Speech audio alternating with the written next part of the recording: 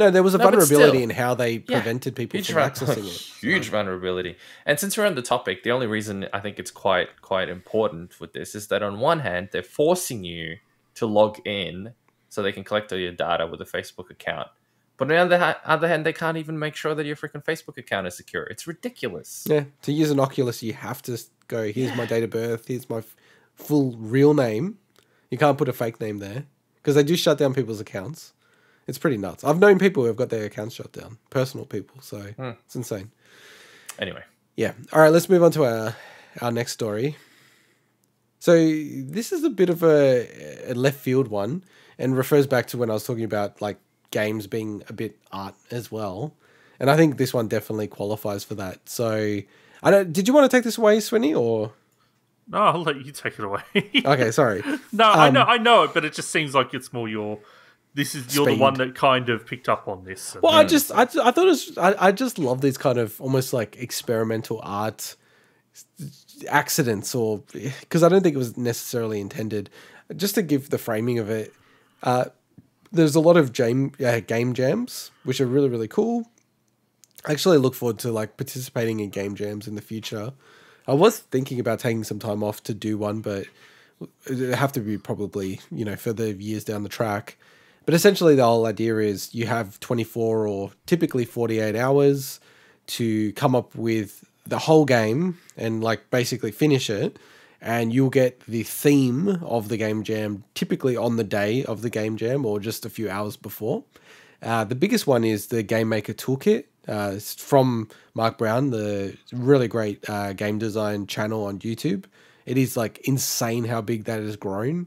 And they Such a good channel, though. Yeah, Love it. and they use itch.io, and he crashed itch.io last year because of the demand for that game jam. So that's coming up in a month and a half. So we'll talk about it when it gets closer. But this game jam was about games that shouldn't exist. So games that you shouldn't make. So these are games that shouldn't be games, right? And it was intended to be like you release it on the 1st of April as a bit of an April Fool's joke. And you get bonus points if the game is unplayable within the first 24 hours, right? So this developer, and it's hard to say his name. It's like Droqen, so Droqen. Yeah. Droqen. The idea that he had was basically to create a globally persistent world that you can enter into. So it's all network based. And you hack these terminals and you can get access to further terminals. The more people that hack the terminals mean you're not going to be able to access, because every other person who hacks a terminal, it's like an exponential increase in terms of how long it's going to take the next person to hack it. Well, I think you should clarify it's also a very difficult platformer. Yes. So that's why those terminals are so important, because they're checkpoints. And yeah, there's checkpoints and save points. And he's basically said all the conditions are up for, someone to come in and go, oh, I'm going to take advantage and like take all these checkpoints and make it really difficult for everyone else. And then the game's going to be horrible and, unplayable within, like, he actually was documenting it on Twitter as it was going live. He actually thought it might be, a few hours and then the game would, be over. And there were like events where people like actually hacked the actual game and then he had to restore a backup and all this other stuff. But what ended up happening was there almost like from a grassroots perspective, a little community of people who banded together to actually create like a safe environment in the game and try to create like a safe area for people to actually exist in the game and cooperate.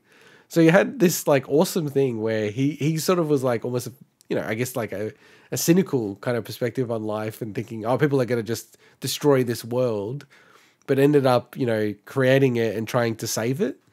And the game's still live right now. You can still buy it for like $6.66. I'm sure that's not an accident. US dollars. So it's still playable and it's still alive. So I don't know. I just thought it was a really, really cool article. Was there anything else that I missed there, Swinny? Well, that's the thing is, did you actually mention the article? I think sorry. Yeah, it was game, from... Yeah. This, we've actually mentioned another article from this author. So this is from Vice. Patrick Klepek. Yeah, no, really good author. Like I actually went through some of the other articles way before. So we covered one from Nier, the really famed Super Nintendo emulator writer and translator as well. So he wrote that article. That was a really, really cool It article. has really cool, unique stuff like that, yeah. Yeah, and if you go through all of his articles on Vice, he has a lot of really cool takes on different things. Just like small little stories. Like this game is not a big game. Even with the sales, I think it was like a couple of hundred sales of this game. But just, I don't know, really, really cool. And I love stuff around this that exposes the medium to just things that you couldn't do in film or comics or anything else. Like this could only be done in video games, which is, I think, a really cool thing. I just want to quote the game maker. So this time I will just read off what I read. And he said, I believe it's a he. Apologies if it's not. It's a he.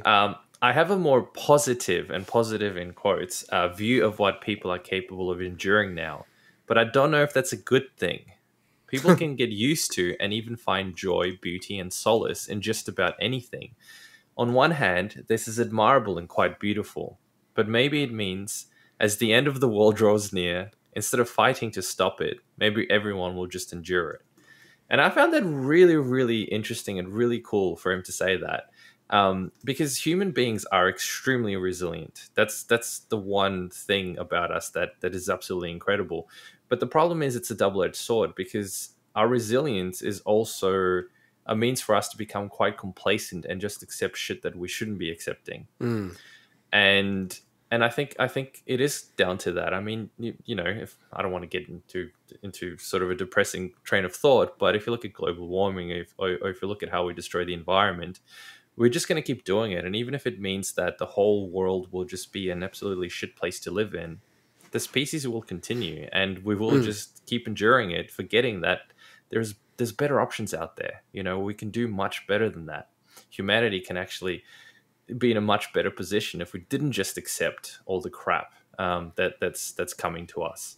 So I thought his from a philosophical perspective, it was really cool, and I think the way he phrased that as well was awesome. That is very appreciated, Mike Thunberg.